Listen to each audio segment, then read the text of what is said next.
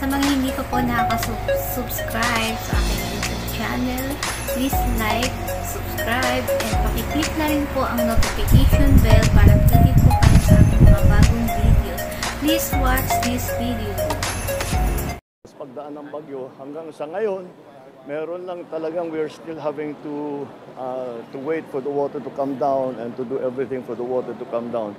Pero hindi pa ito, mag-intensify pa ito eh. So we'll have to watch until it's finished. Yeah. Okay. Anything else? May napili po ba kayong papalit kay Secretary sa Biyanan? Oo. Yeah.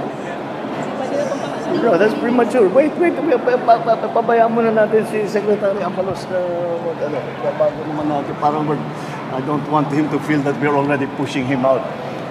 Since considering especially that he's done such a good job as DILG. So when he will file, we will also announce his replacement. Pero sir, ilan yung nasa shortlist? I'm sorry? Ilan po yung nasa shortlist ng papalit?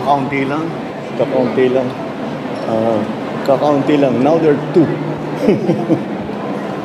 Mr. President, would you like to react? Your sister wishes to stand alone for running as a re-electionist? Yep, that's fine. That happens. I've run as an independent myself many times, and so that is her choice. I suppose it gives her a little bit more scope and freedom to make her own schedule and to campaign in the way that she would like to do. But you know, the Alianza is still behind her. We are still continuing to support her, and if down the road she chooses to join us in our campaign sorties, she is of course very welcome. Yeah. Mr. President, I'm expecting more investment. I cannot, one at a time. How proud are you that rating is specifically first of its kind? Well, I didn't, I did, you know, we're proud that we got it done, but I'm quite impressed with StB GIGA that they were able to do this in the short time that we had. Marso lang namin pinirmahan ito, nandito na 6 na buwan. And look at the extent. This is the first of only 3 buildings. So the investment is a major one.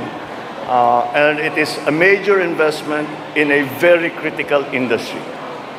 Siguro mula nung ako'y umupo, naririnig nyo na akong nagsasalita tungkol sa batteries, tungkol sa EVs, the electrical vehicles, tungkol sa renewables. Well, eto na ito. We actually managed to do it and with our partners from StB GIGA and with the very strong alliance that we have with the government of Australia. But again, this is again a perfect example of kaya namin laging napapag-usapan yung PPP dahil ganito ang maaring gawin kapag nag-PPP together, government at saka private sector ay nag-uugnay at pareho nagsasang-ayon kung ano yung kailangan gawin. Kaya mabilis itong nangyari. And yes, I'm certainly very happy. And I'm very proud for all of those who were involved in the day-to-day that brought this day about. All right? Salamat. Salamat po.